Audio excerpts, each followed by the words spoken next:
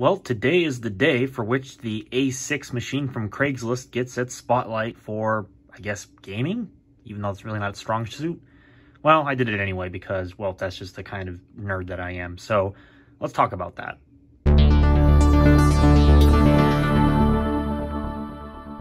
Well, before I get into it, this is not sponsored, I'd like to give a big thanks and shout out to Mountain Dew for keeping me hydrated when doing these videos. So, the AMD A6-3670K was the real reason why I ended up getting this machine from Craigslist. It's a Socket FM1 processor that came out during the early 2010s, I think around 2011 specifically, and it's really an interesting CPU, GPU kind of combination, you know, the APU side of things. And I believe, if I'm not mistaken, the A6-3670K joins other APUs of the time period, including the, I believe it's the A6-3870K. Don't quote me on that. Those APUs, I believe, are the first generation of AMD's own kind of APU style of processor, combining a CPU with a fairly decent-ish graphics subsystem on one package. And I honestly was surprised that this machine, as it sat, was actually able to play games. Now, granted, it only had 4 gigabytes of RAM when I got it, which is an extreme limiting factor, which obviously you have to keep that in mind. But even still, it could do a decent number of games that I had in my library. Now, it obviously doesn't do AAA titles anymore. That needs, like, way more RAM. But it was able to launch some of the smaller titles that I normally use for benchmarking older or slower components, which is largely what I used for this video. So I know, repetitive content, but, you know, this is an older system, so you'll have to bear with me. But I also got curious. While the integrated graphics are decent for what this chip was able to do, I wanted to see if I could push more out of the CPU side of things. So I actually overclocked it using the stock cooler. I gave this machine double the memory for potentially, you know, future experimental attempts with future games, potentially some AAA titles, we'll have to see. And I also wanted to see if the CPU could hold up regarding higher resolutions, frame rates, graphical settings, and even some bigger games. So I also decided to toss in a Radeon RX 560 4GB graphics card into this machine, because largely the CPU is still going to be the bottleneck, so I think a 560 is a fair enough pairing with this old A6. And I know it could probably put in better graphics to potentially make the machine a little bit more capable, but again, that'll come later. Now, I used Windows for today's testing because I felt that obviously all the games are going to run the best on Windows, particularly with the integrated graphics. But maybe in the future, this could be a segue to testing games using Linux. We'll have to see, because I've not actually done that in a little while, but I digress anyways. Also, before we dive into the results, we'll hear the specifications on the screen for those who are actually curious about what I was using for the tests beforehand and for the tests after I did the upgrades and overclock and that sort of thing.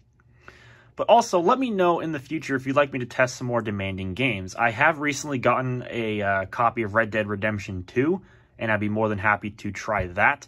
Could also do Grand Theft Auto 5 because that's still a popular game for what it's worth. And there's some other games that I would potentially try with this system if y'all want to see how the A6 will also still hold up. Obviously, I'm not going to downgrade the specs once again because the newer titles are going to require the graphics card, more RAM. But, you know, I could see if doing the overclock actually makes a noticeable difference regarding CPU bottlenecking performance or whatever the case might possibly be. So let me know what you all would think down below. Anyways, let's jump into the results. So let's start with the easy-to-run titles for the APU specifically, starting with 2013 Tomb Raider. At 720p low, the APU managed to get a 51.2 frames per second average with a near 40 frames per second 1% low, which is honestly pretty respectable for the APU that we're working with here. Although, the upgraded setup is definitely nearly a 3-fold increase better at low settings with the same resolution, it doesn't really translate to how well this thing will actually perform. I actually retested the benchmarking with 1080p resolution and the Ultra in-game preset, and just using the special screen effects option, not motion blur, and I was able to capture 73 frames per second on average. So definitely this is very capable at playing this game. But this is an older AAA title, not really indicative of what this thing is actually capable of. Well, that's pretty much the intent of this whole video. So let's move on to another easy to run title. The next title we tested was Left 4 Dead 2, one of which actually showed the CPU's weakness in a way, with not being able to obtain high frame rates, or at least not for long periods of time. The APU managed to score an average of 76.2 frames per second, with a near 40 frames per second 1% low once again. This was tested at 1600 by 900 with medium settings and high textures. And for the upgraded setup, I decided to push it a little bit, as you can tell from the screen recording quality being a little bit higher than you would expect for the settings used on the APU. I pretty much pushed all the settings to as high as they would go, except for the anti-aliasing, and the same resolution, and that managed 109.2 frames per second on average, which, yeah, it's better, but it's not to the same kind of level that the RX 560 can do with this title. And you can definitely tell from the high CPU usage that, yes, the GPU was at some points being fully utilized, despite MSI Afterburner not really doing a good job of showing that. Yeah, the CPU is definitely being held to basically its absolute limit here, and that's including the overclock that I did. I imagine if you did a stronger overclock, it might be better, but to what extent, I have no idea. So that's Left 4 Dead 2. I mean, again, an older game, but one that would actually run on this APU just to actually show that, yes, it can play some things. The last title I intentionally picked for the sake of having ease of runnability on the APU was Portal 2, and at 1600 by 900 resolution with the in-game settings at their maximum, once again with no anti-aliasing, the APU managed nearly 62 frames per second on average with a 38 frames per second 1% low. So not bad, but again, in some areas, you can tell the CPU hitting its limits and causing some stutter with the 14.7 frames per second, 0.1% low. With the upgraded setup, it was easy to get well over 200 frames per second, and the same resolution, same settings, and everything. And yeah, there's definitely some instances, again, where the CPU held back the graphics, with that 0.1% low being indicative of where the stutter could take place. But honestly, you didn't really experience it all that much. And a lot of the time, the game was well over 144 frames per second, again, with all the maximum settings. But of course, we already knew that because Portal 2 is already an easy enough game to run for the APU as it was, so the upgraded setup just only flexes on top of the APU, which that's not really a flex because most modern PCs run Portal 2 with no issues anyway. So moving on. And now it's time for the Jordan Woolery obligatory Golf with Your Friends segment break, brought to you by the AMD A6-3670K computer. Okay, I'm just joking with that intro.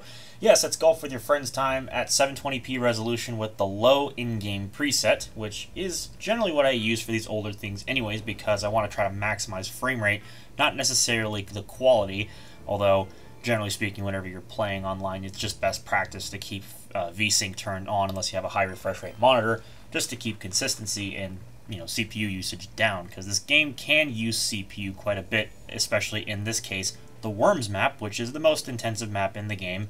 I was going to test the newer map known as the Escapist or the Volcano map, but still Worms pushes PCs to their limits, so that's what I used for this test. The APU scored 75 frames per second on average with a 1% low of 36, so it is well balanced, we can say that much. The upgraded setup, though, really doesn't reflect too much more on average. It only got 104.8 on average with a 1% low of 54.3. So that's another indication of where the CPU was holding back the graphics card at the same graphical preset. I imagine if you were able to push the GPU and its graphics settings up to maybe 1080p at high, maybe that might cut away some of the high CPU usage due to the fact you're pushing more resolution onto the GPU, not the CPU.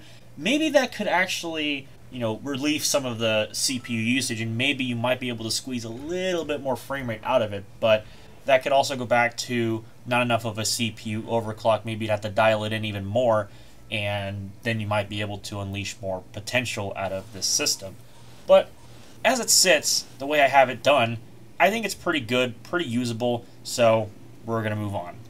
Now it's time for a result that genuinely impressed me, and that is A Hat in Time, a game that still runs on DirectX 9, but can still actually push computers very hard, especially on their CPUs, which is definitely the case for this game here. Although, I don't know, maybe it's more optimized for AMD than Intel, because I've had issues with Intel CPUs and CPU usage in the past more than I have this AMD system, so I don't know, maybe it's just a pure coincidence with testing, I couldn't tell you for sure. But either way, the APU had an impressive showing with the game set to 720p with everything dialed down as low as the game would let me go, without, of course, turning off the pre-cached shaders because the game will actually run with those and actually give you better performance. But I digress. Anyways, so, again, 720p resolution, all the in-game settings customized as low as they can go. The APU managed 41 frames per second on average across multiple different levels of the game. And yes, there are some heavy instances of stutter because of the low amount of RAM that it had during that time period. Again, 4 gigs of RAM. This game really does show CPU bottlenecks as well as wanting to have more than 4 gigabytes of RAM for obvious reasons. The upgraded setup actually did very, very well. Same settings too. It averaged 111 frames per second, basically, and the 1% low was about 32.5. So it still stutters, and that's just a hat in time in a nutshell because, you know, the optimization of the hat in time is not really all that great, which probably explains why it's only available on the Switch right now as far as consoles go, because this is a very difficult game on the processors, and I can imagine that the current consoles, the PlayStation 4 and Xbox One, might be, you know, able to struggle with this game and not really deliver the kind of results that I'm pretty sure the game developer would want. So maybe next gen with the PS5 and Xbox Series X, we could finally see this game come to consoles for the sake of comparison. But anyways, I digress. This game runs really well, and if you want to upgrade the graphics settings, 1080p is doable, and you can also change the preset over to, I believe it's a performance-oriented preset, not high performance, but like performance, or you could do something with a little more graphical fidelity and still keep the game within a reasonable frame rate that is within the tolerances of VSync. But do expect that the potential for stutter increases because of the increased demand on the CPU, which in this case, again, doesn't exactly have the best scaling potential. But still very good results. Let's move on. And now we have Grand Theft Auto 4, the Complete Edition, which I did have a bit of an anomaly in testing, especially with the resolution. However, with the resolution change, I still did keep the settings the same to try and keep things as equal as possible. But, of course, you know, that's not always the case with my testing, because for some reason I just didn't have access to the same resolution with the upgraded setup as I did with the other one, so forgive me. But the APU ran at 1366 by 768 with a mixture of settings, most of them being on the medium to low side of things, and it averaged about 31 frames per second. And in typical GTA 4 fashion, it was definitely stutter-filled, but not to the same extent that you would expect. It wasn't really running out of RAM per se, it was just the weakness of the CPU, because this is GTA 4 we're talking about here. It's not exactly the most optimized game in the world. You know, so for what it wasn't too bad. Now in the case of the upgraded setup, it ran at 1600 by 900 because for some reason, again, I couldn't select 1366 by 768. I have no idea why. It must be something to do with the drivers or the monitor I was using at the time. But even still, with the same settings, with the increased resolution and the overclock on the processor, it still managed a higher average of 84.5. So not exactly an apples-to-apples comparison, but still respectable nonetheless. But as you can tell based on the 1% and 0.1% lows, ooh, that's some stutter. And yes, that is again on the CPU. But even still, you put VSync on, this game is still absolutely more than playable. But yeah, even you can see in the screen recording, it's definitely pushing that CPU to its limits, that's for sure. But when would GTA 4 not do that, I guess, is the real question. So anyways, moving on to the next title. And lastly, we have Distance, a game for which did not run well on the APU, much to my surprise. It got very close, though, but I think it's got something to do with the graphics drivers. I was using the WHQL drivers, which were version 15.7.1, not the later Crimson 16.2.1 drivers, which I have used in the past before, and I never have had issues with the game crashing, but I did with this driver this time. So I guess note to self, if you're going to use Distance on this APU's integrated graphics, do not use the WHQL drivers, use the later Crimson Beta drivers, because they apparently seem to be more stable with this game. Which, I guess, in all fairness, that's probably a good thing, because the drivers are newer, but, you know, you run the risk of them being unstable, and, you know, it constantly keeps asking you for beta driver updates that don't exist. Anyways, I digress. So, with this having been said, I wasn't able to get as far into the testing as I would have liked with the APU. I was only able to get to a certain spot, and then halfway through that level it crashed, and it was repeatable, so I don't know if it was just Windows or what. But with the testing I was able to do, it was averaging 28.2 frames per second with 720p resolution, and most of all the in-game settings turned off or to their absolute lowest, with a 1% low of 9.6, because this game is really not particularly happy about running on 4 gigs of RAM. That's really the big thing, and of course the CPU gets heavily utilized in this game to, you know, do all the car physics and stuff, as well as the flying. The upgraded setup definitely held up a heck of a lot better, and it scaled very, very nicely. With the same settings and all that good stuff, the average was well over 100 FPS, with a respectable set of 1% and 0.1% lows. Definitely, I think the overclock is what cleaned up the stutter massively. So, in addition to the RAM, definitely overclocking one of these old APUs makes a huge amount of sense if you want to just eat the last little bit of performance out of one of these old CPUs. So, I would say, yeah, distance, if you want to run it with the upgraded setup like I did, absolutely this is playable, or at least with the campaign it's absolutely playable. I can't guarantee the workshop content because that can be a bit of a mess. I have seen some maps where it will absolutely bring even powerful computers to their knees with a lot of particle effects. That could be for some later testing if people are actually curious about the map that I would actually use for that sort of thing. But at the end of the day, you can expect distance to run very well with this machine as long as you have the upgraded setup, not just the APU. At the end of the day, this is still a Socket FM1 computer.